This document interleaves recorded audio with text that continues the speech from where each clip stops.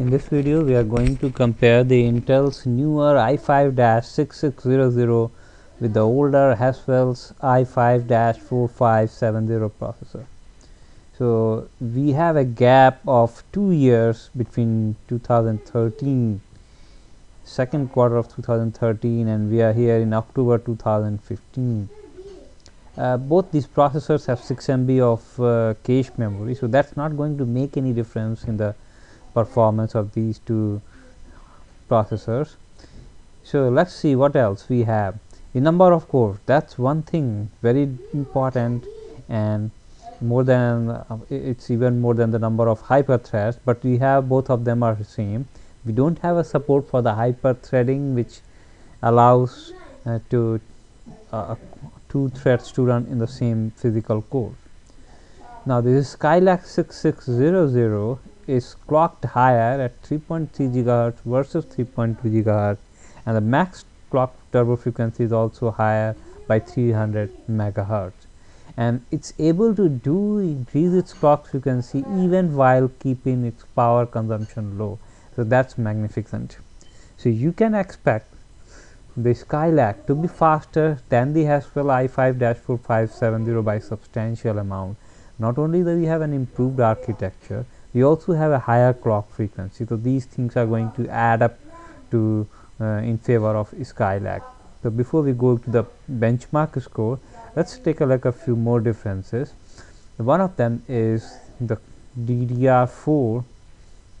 That's the new thing in Skylake. Even though it does not improve performance or the bandwidth of the DDR communication between the processor and the memory, but it works at lower 1.2 volt compared to 1.5 volt of the earlier Haswell DDR3. So we have some amount of power saving here. It's not very important for desktops. Moving beyond that, we have a newer HD Graphics 530. It's only marginally better than HD Graphics 4600. They work at the same clock frequency, they have the same architecture. So that's more or less what we have. In terms of Pathmark, we see here 7383 for i5-6600 versus 7020 for i5-4570.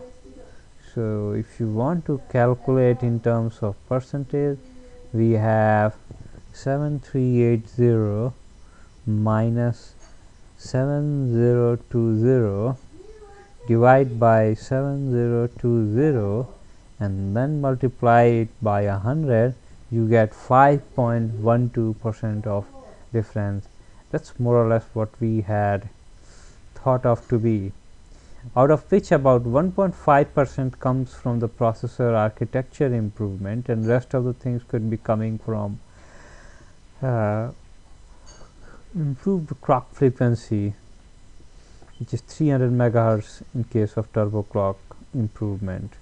This 300 MHz for 3.6 GHz, it translates to maybe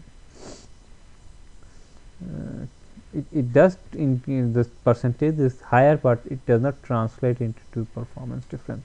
Somewhere in between, I mean that takes these two things make up the increase in the performance of the Skylake processor. So the bottom line, you get a 5% better, faster processor, and you also get better thermal envelope. You need to pay $22 extra. But these are the current the prices as listed by the Intel. Basically, they are launch prices.